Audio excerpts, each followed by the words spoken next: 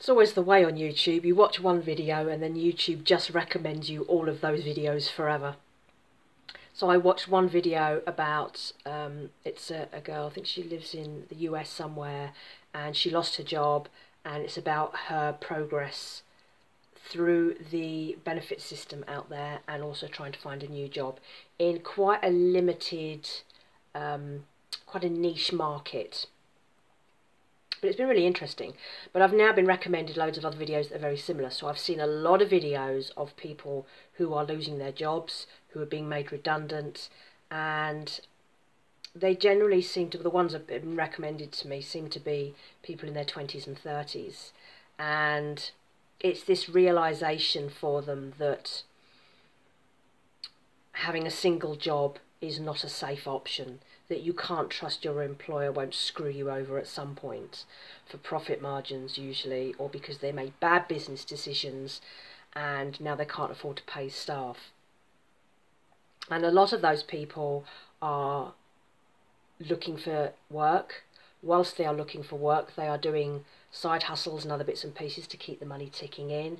And then there are other people who have felt this sense of relief that they no longer are tied down to this 9 to 5, 9 to 6, 8 to 7 job, and have decided actually maybe the side hustles I'm investigating are a way to go forward and have a little bit more job security. You might end up with less income, but if you can also adjust your outgoings, you might still end up earning enough to live on.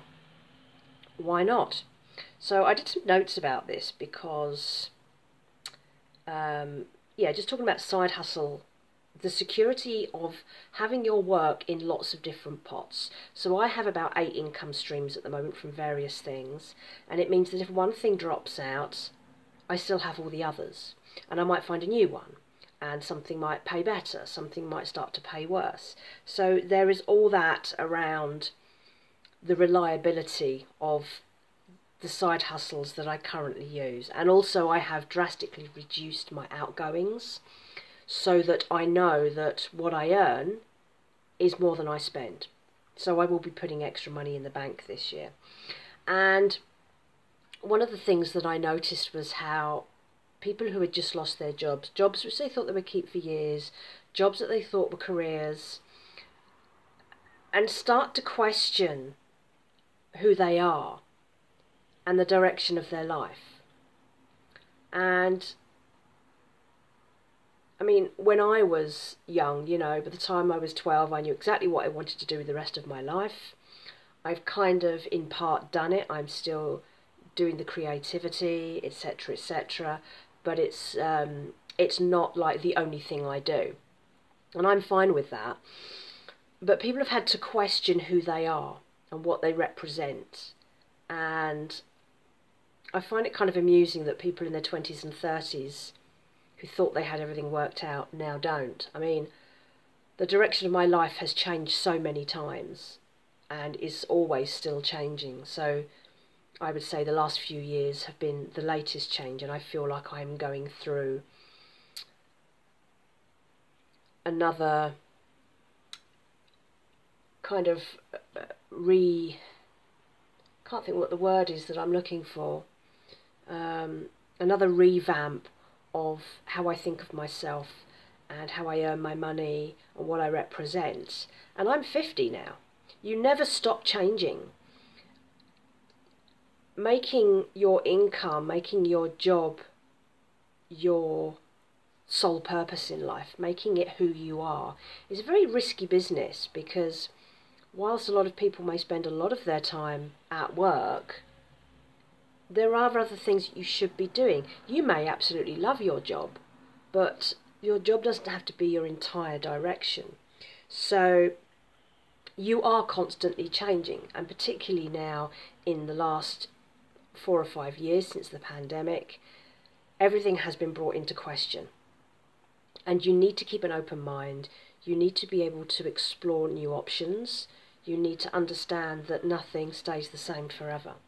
So don't think about how, you know, you thought you'd set your entire life up, because it takes one thing and everything can be totally changed. Look at my neighbour now, moving out. It looks like they've split up, and now their lives are going to go in completely different directions. Who knows where they may end up? And you know, things happen for a reason, and I'm very much, because you can't control everything, this is the thing, you can get frustrated about the change of a situation and get annoyed and angry and upset about it.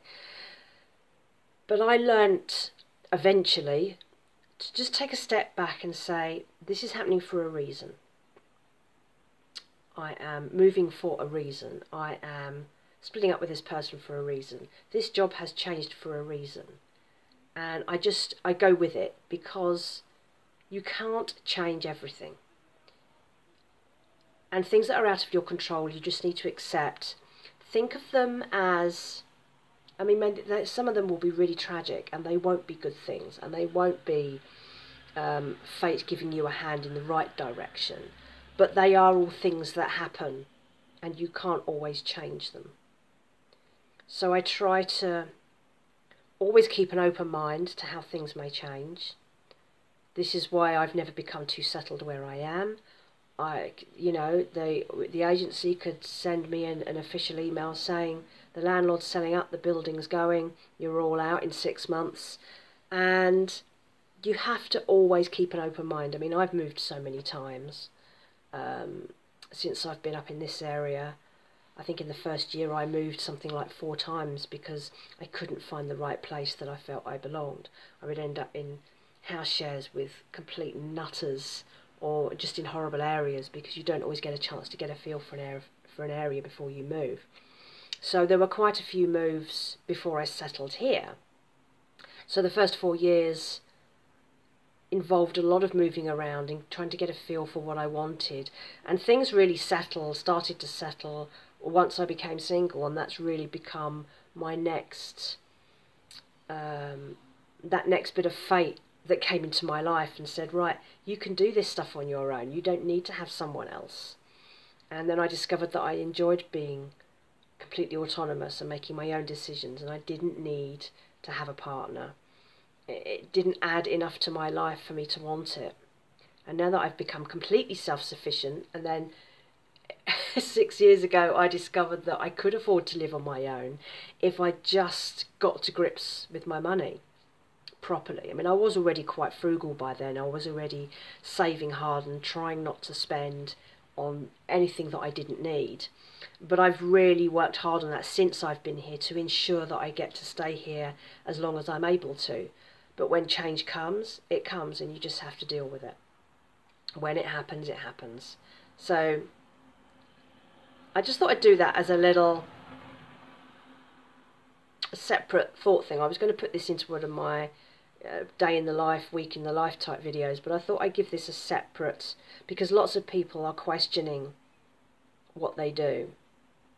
And I've been looking for a firmer new direction for a while, and feeling that because I'm not running my business as much and I'm doing more of the side hustles, who am I now? What am I? What am I actually doing? And then I got into YouTube, and then I got monetized on the YouTube. And what I do here, the unscripted, the very basic, transparent, authentic channel, seems to be a new direction for me. And it's allowing me to be more accountable, because the things I say, the things I now have to do. It's allowing me just to talk things out of my head, and a lot of the comments that I get back have been very helpful. You know, over probably the last 6 months or so, it's probably even longer than that, it's enabled me to have the courage to, and the ability and the mindset to start my pension, to start my ISA, things that I would not have done before because I didn't know where to start. And then a lot of the comments filled in the gaps. It gave me information, and that was really good. So that's been incredibly helpful. So comments on YouTube are mostly really good. You get the odd weirdo, you get the odd negative Nancy, but they're easy to get rid of if you don't want to. You don't have to answer them. And most of what I am seeing is very grounding. There's advice, there's also lots of people saying they're in similar situations, which makes you realise you are not going mad. This is what life is like now. And so that's given me this kind of new direction, this new purpose. And I always have to have purpose. I can't just triple on earning money, stick it in the bank, spend it on this, spend it on that, same day in, day out. Everything I do has a reason, even if it's a stepping stone. So a lot of my side hustles are probably stepping stones because they're not ways I want to run my life. But they've enabled me to get my finances completely under control. And now I've done that, and now I have that bit of breathing space, and I've improved things.